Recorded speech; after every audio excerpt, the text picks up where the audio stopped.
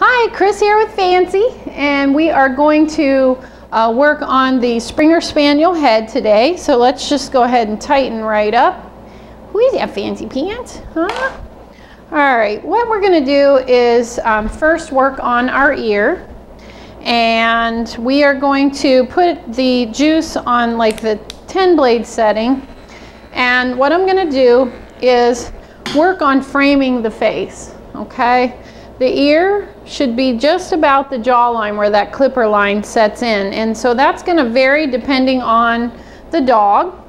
But Miss Fancy here has a pretty decent ear set, so what we're going to do is come in here and clean the whole inside of the ear out, the entire inside.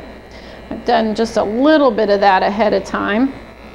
All right, and then we're going to make sure that we don't go too low on the inside the first time around, because we've got to set our line on the outside. Fancy, stop. Stop. Okay, if you've done Springer Spaniels, you know that they can be a little fidgety. So she likes to look at the camera. But what I'm doing is I am actually going against the grain, and you only do that on Cocker Spaniels and Springer Spaniels when you're only doing the top 1/3 of the ear, okay? And you're going to go right to where that ear connects to the head. That's very, very important part of the whole process. Okay, can you see? Can you see? All right, so this again is a 10 blade, set at the 10 blade length, and you can use a regular 10 blade if you'd like. I never go shorter than a 10 blade. Sometimes I will go with the grain if I've got a dog with allergies or sensitive skin that tends to scratch a lot. So the ear, you can do a 10 blade against, or 10 blade with will give you a more velvet but less perfected finish. But either is acceptable.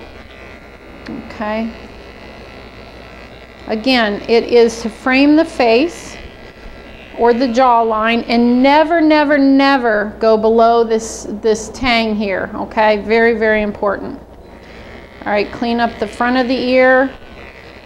Kind of keep that ear stretched over your finger. All right. And make sure that the edge is clear. Take your scissors, and you're going to scissor with, always with. Now you might clip against, but you're always going to scissor with, no matter what. There's never an exception to that rule. And then you're going to comb the ear down, and you are going to scissor the bottom. Okay, and that is it on the Springer ear. Thanks.